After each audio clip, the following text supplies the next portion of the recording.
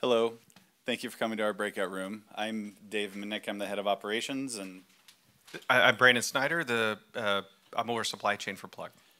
we'd like to thank our entire legal team for coming to this one to make sure we don't say anything we shouldn't. So,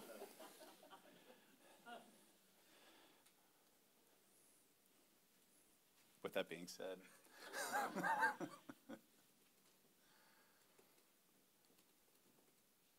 let me know when you finish.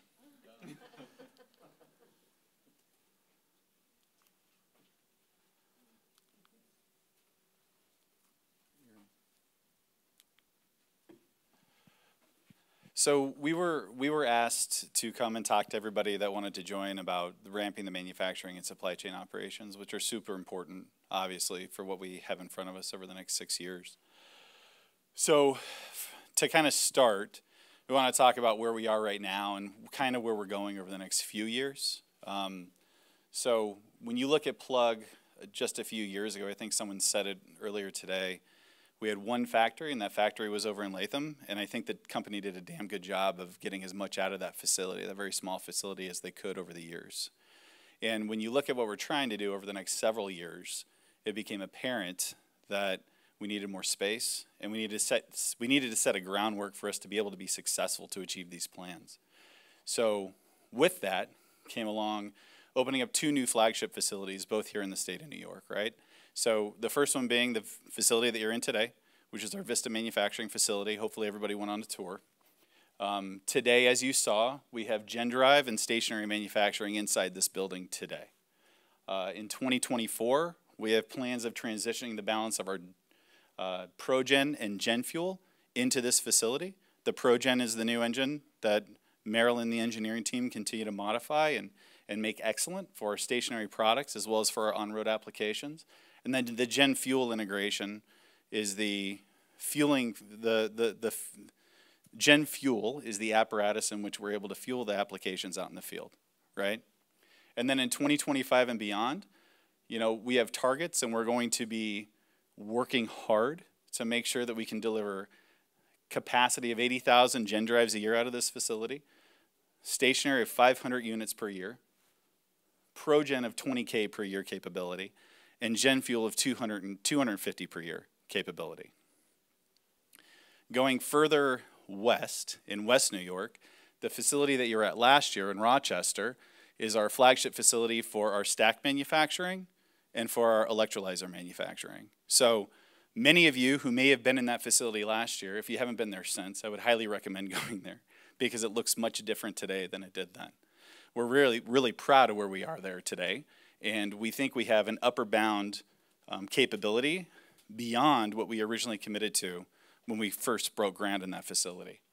So today, we are coding our own MEAs, and we are building our 1 megawatt and our fuel cell high power stacks. In May of this year, we were able to establish capacity and prove out 100 megawatts of the 1 megawatt stack in 1 month. That was a huge achievement for us. We have goals of getting that much further as we look forward to 2025 and beyond. In 2024, we have plans of transitioning the balance of our liquid-cooled stack and air-cooled stack manufacturing into that facility to make that our stack manufacturing center of excellence here in New York, and we'll transition the balance of our ELX product and some of the outside processing into that facility as well. And in 2025 and beyond, we're putting plans together to go beyond the 2.5 gigawatts to 5 gigawatts, and then to 2035 gigawatts and beyond, okay? As well as 200,000 fuel cell stacks per year.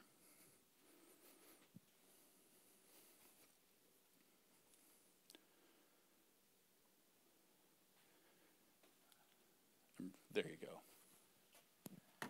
Brandon?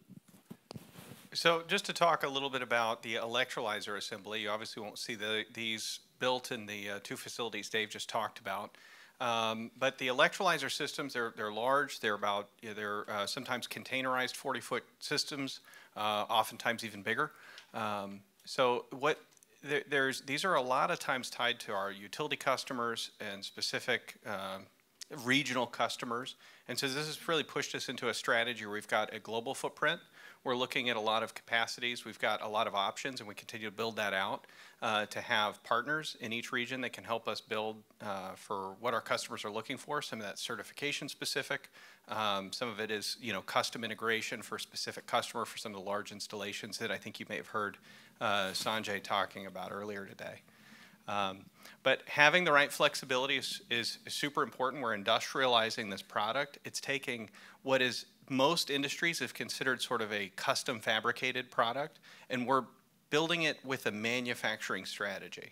So no one else in the world is taking this sort of approach to large scale, just really taking a huge share of in both a cost and a capacity product that we can bring to customers that no one else can touch by using this manufacturing approach with these large scale systems. There are a number of things that we're doing within these systems that are really exciting with the 5 megawatt systems, the 10 megawatt systems. I think you may have seen some models of in the other room and Sanjay talking about. But there's a lot of partners that we're working with that have given us, we've got proprietary licensing agreements with our deoxydryer systems. We've got a technology in that space that we believe is world leading, having worked with pretty much everybody in the globe that produces this type of a balance of plant system. We've got volumes in the hydrogen space that are globally they're globally competitive in terms of nobody else is able to bring the type of purchasing power that we are with the power electronic systems, which are really critical to the efficiency of the overall electrolyzer system. So we've got an excellent position there. And then there's a lot of suppliers and partners that we've worked with to develop, proprietary diffusion bonding, amongst a bunch of kind of other things that have not necessarily listed out here. And we've got exclusivity. We're building that into within each step of building out this hydrogen supply chain, which doesn't exist. We're being the front runner in this race. We're able to get a really good position and a lot of exclusivity with a lot of the supply chain partners. We've been participants in a lot of that innovation too, right? Especially with diffusion bonding. So it's new technology that we're not just integrating into the supply chain, but we're actually actively working with those teams and those companies to ramp that technology, which I think is pretty cool. I don't know who else is doing that. Just making a reference here, I think Alpha ECC is one of our partners that you'll see a little map here in a second, where we've got our own facility that has been built out. We've got a grand opening of that, believe that later this month. We've also got similar types of organizations setting up with some of our Mideast partners and others to make sure that we've got that space dedicated to all of our needs so that we can be extremely responsive with a lot of the booming business for electrolyzer. We are working on a vertical integration plan as well. So we aren't exclusively going to work through partners. We're obviously not going to be in every region of the world all at once, but there's some sort of, I would say, tweaks that are happening within the product to kind of move from a design to fabricate to a design to assemble, and looking to do some of that work here in the U.S. With Plug employees in the future. And understanding which parts of that system that we want to actually assemble and manufacture ourselves that fall within our skill sets, and which things we're going to continue to leverage the outside supply and fabrication base on.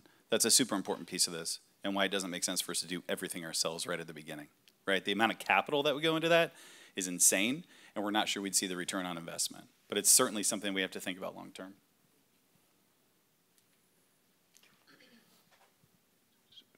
It's really sticky. All right, I'm really good at this. So this is maybe not, some of you may have seen this before. This is some of the current fabricators we're working with. This doesn't list all of them. There's actually a number of other sort of, you consider it sort of tier 2, tier 3 fabricators that we're working with globally for different trades and components. But this is the network that we're covering today. There's another, I believe it's 29 different suppliers that we will have completed the next round of bidding on this Friday, in fact, and we're doing some additional selection to kind of consolidate what we're doing in North America. So some of these names may change, but if we were to include just the scope of the number of global fabricators that we're working with, it would just put, like I said, about almost another 30 dots on this screen So there's a ton of activity going on in this space, and it's really, really core to our business to be able to scale quickly and to have the right design partners, customization partners that we need to basically meet any need that we have in the market. So when you look at this factory, we talk about building blocks for expansion, right? So when you were out on the floor today, you saw the stationary area set up with, I think, 6 build bays. The initial design, I think I stole this directly from Diana and Nate, who put this together. So the first layout that we did, it was 4 build bays with the flow subassembly lines, the stock bin carts. It's a pretty easy process to look at and understand, right? But I think the great part about the architecture of this particular cell is we have plans to expand to 8, right? We're already at 6. And then further plans to expand to 12, right?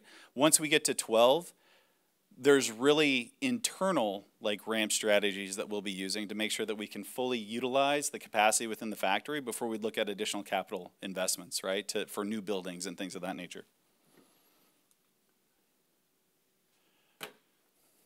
So maybe this first comment might not be specific for stationary, but I think generally everywhere it's really important that a supply chain team is looking out at risks and trying to manage those ahead of time, because it can take a long time to respond to significant disruptions. And what we're doing in this space with the global diversification is we've really turned that up a lot. We've really put a lot more resources on making sure that we have, one, globally competitive cost advantages, but also that we're ready from there's global instability locations. There's also a lot of regulatory what-ifs. And so making sure that we're able to bring in the amount of local content that we need for any of these potentialities with each region is super important to the supply chain team. So this is something that we've been doing a ton of work on. And then consequently, I think we see a lot of cost benefits out of staying really on the edge of what regions, what suppliers, what commodities, what the part pricing should be. It's really becoming core to what Plug needs to do to be competitive. Yeah, and similar to what Brandon said on the supply chain side, on the manufacturing side, this is really, sure, this is the strategy for stationary, but I think you could expand this to all of our products, right? Really driving towards a best practice from manufacturing, industrialization perspective.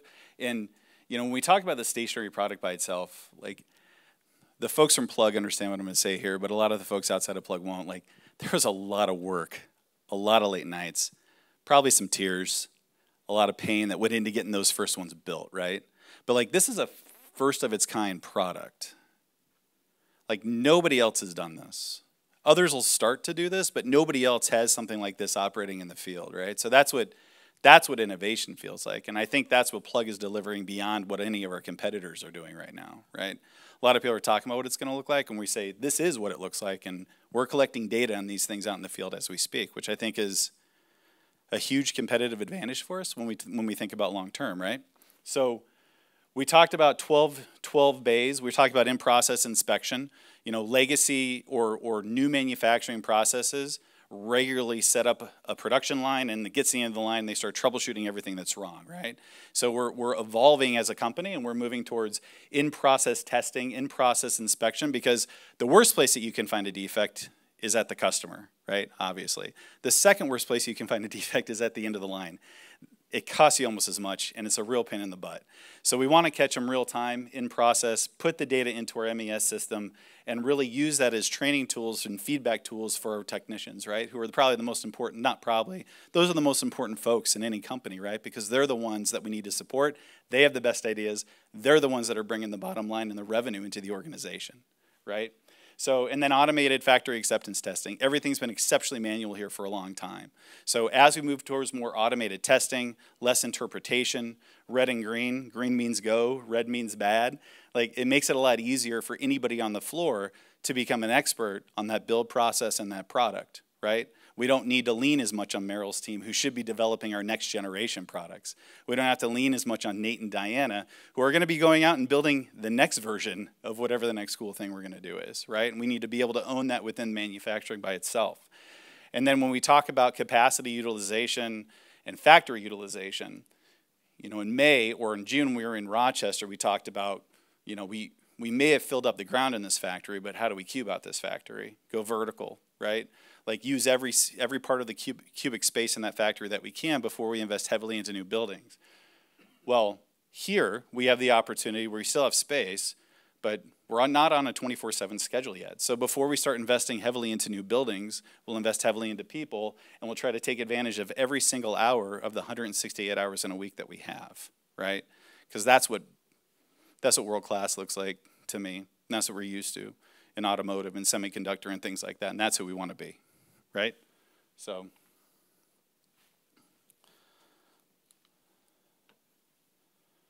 I guess it's time for questions. That was almost 15 minutes exactly, I'd like to point out.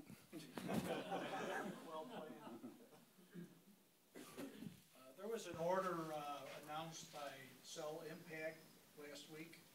Is that for plates or for new equipment? You want to take that one?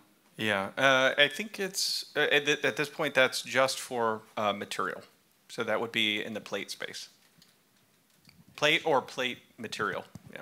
And is it because you can't produce enough currently?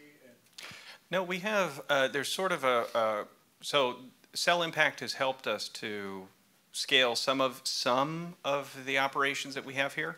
So it's kind of the way we look at it as a little bit of a sister site. So that it's not bad to have some manufacturing capacity in Europe as well as in the U.S. And so we kind of use, there's some share of volume that we work with them.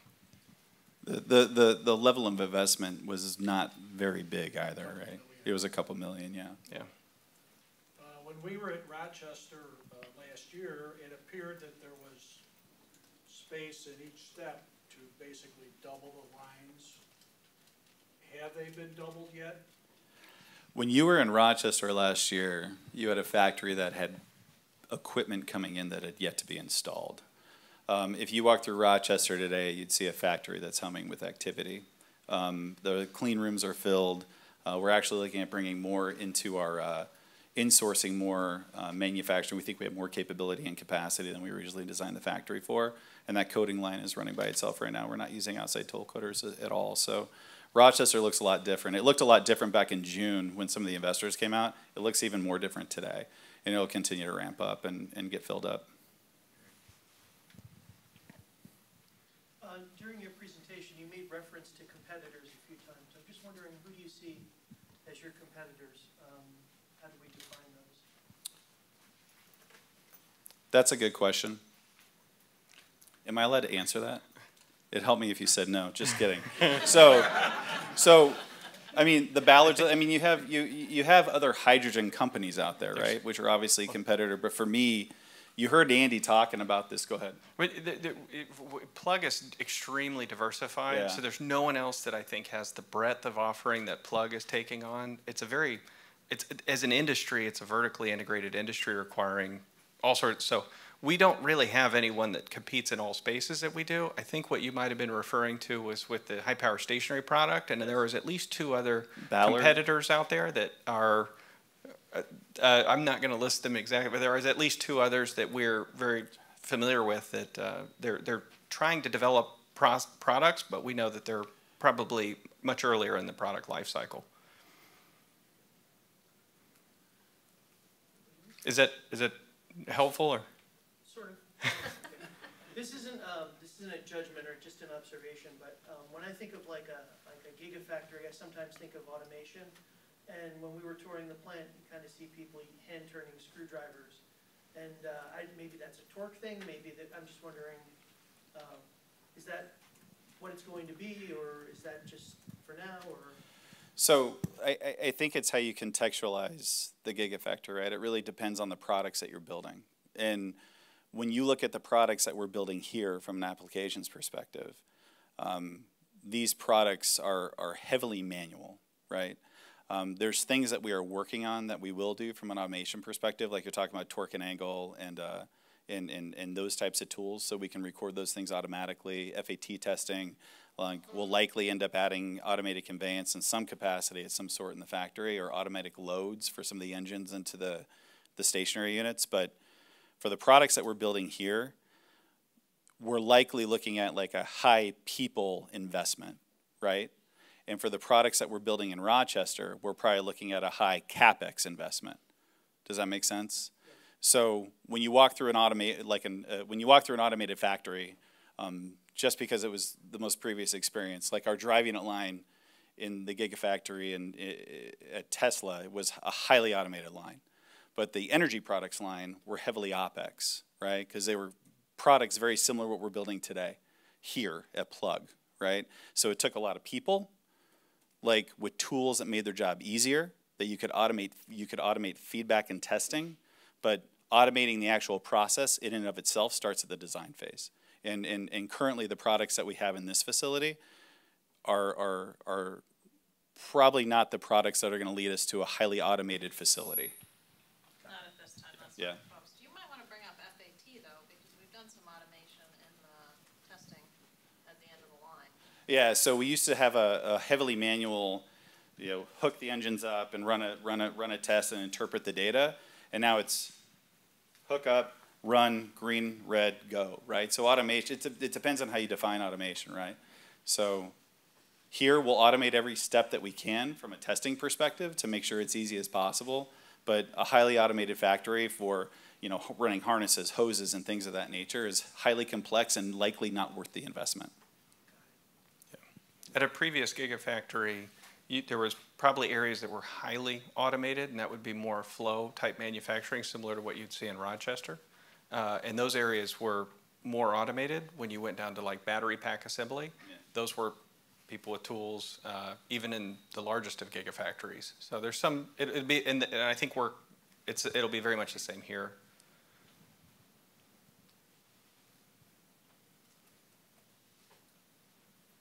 Is the supply chain issues gone away? Are there problems still sourcing parts? No, I think this is something that Bridget and I talk about every quarter. I think from a COVID perspective, we're seeing, COVID protocols are pretty well, for the most part, behind us. I mean, they're not a material impact to anything we do. The logistics costs, you can look at the global spot price of containers and things like that. We've come to a much more comfortable place. I think the only thing that we're seeing in a big way continue is still to be labor. Definitely in high-cost regions, it's difficult to onboard people. Even in what we consider low-cost regions, I'm surprised at how long it takes to staff up teams and to scale up some of the operations in some of these places. So I think we still see labor tightness. And then the other supply chain issue that we saw last year, it was all about inflation. There was a little bit of a commodity super cycle going on. A lot of that seems to have really settled down. If you look at things that we track closely, like stainless steel and platinum and iridium and things like that, they seem to be a little bit more normalized right now. Particularly recently, actually, we're getting a pretty good spot price on a lot of those things. So for the most part, we're doing better. We're just getting ready for the next one, I guess, and that goes into that global regionalization strategy and dual sourcing strategy.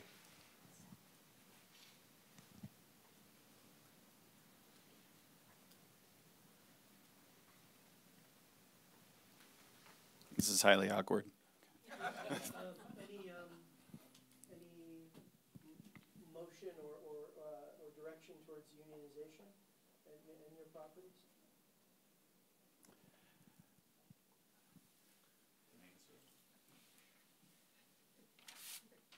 I mean, are you union now? let me. This is how I can. That's an easy answer. No, we are not union now.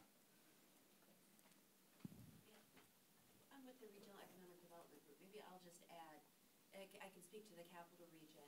Most of our small to medium-sized manufacturers aren't unionized on the shop floor, even some of our largest. Where we do see union activity is in a lot of construction, and then in a lot of our legacy manufacturers. So I don't know if that's just helpful, just to talk maybe about generally the union environment in the region. Okay, thank you. Thank you. I can say that.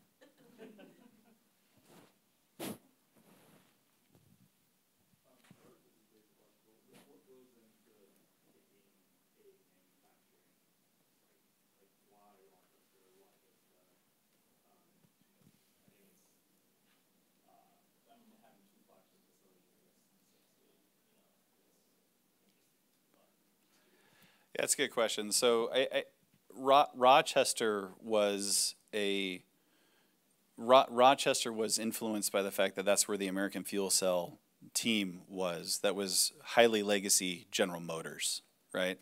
That's where they lived, and you have RAT right there. There was a lot of fuel cell manufacturing and design experience within that area, so it made a ton of sense, right? For us, selecting the other location in Vista, I mean, this is where Plug's home is, right? Plug's been committed here for a very long time, and we have a very good relationship with the state. We have a very good relationship with our local, with the local government here, right? So there was really no other option than expanding manufacturing here in the capital area, right? Before going and looking at investments, outside of New York, if that even ever happens. But this is Plug's home, right? I think Andy says that on a relatively regular basis. So it was a no-brainer for us. It wasn't a basic question. It was a good question.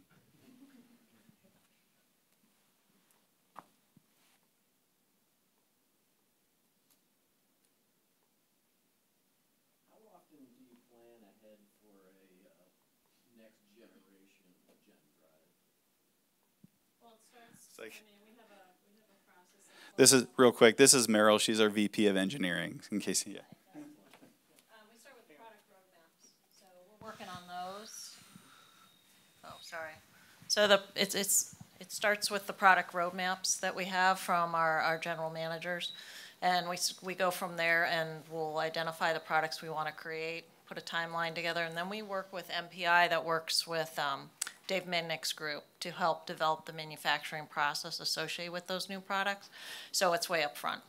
He knows about it, his team knows about it, we're working together when we start a product. Meryl, we're working on some next-gen Right fuel now, cell yeah. several years out. Would you care to comment on that? Yeah, I don't know what I can say.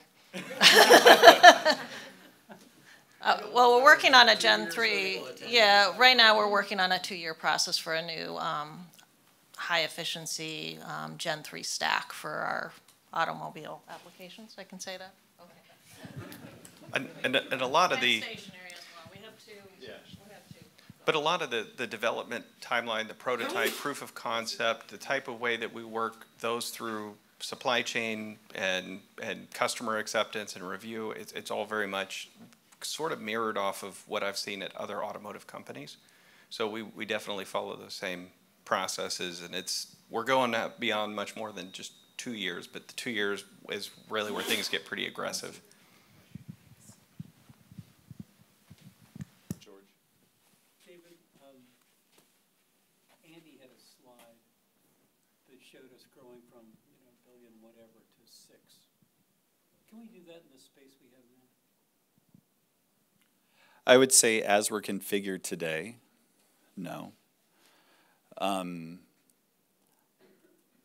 I believe when we look at vertical integration of things like electrolyzer systems, George, we're going to be looking at additional capital investment for new products.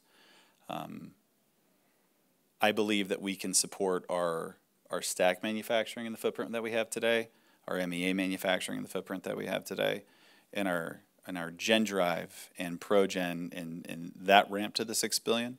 But for some of the other products that'll be coming down the road, I think that there will be conversations about, additional space requirements. And do you think there would be a benefit to consolidating British American and 768 here? Yeah, I'm actually really happy you asked that question, George.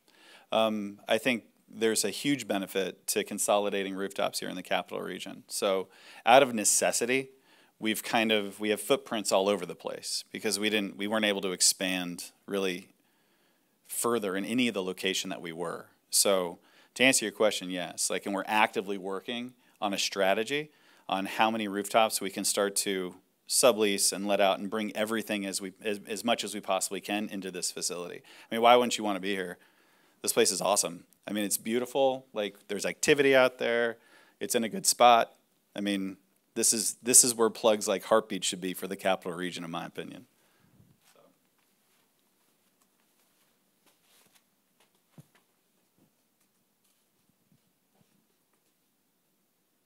15 seconds.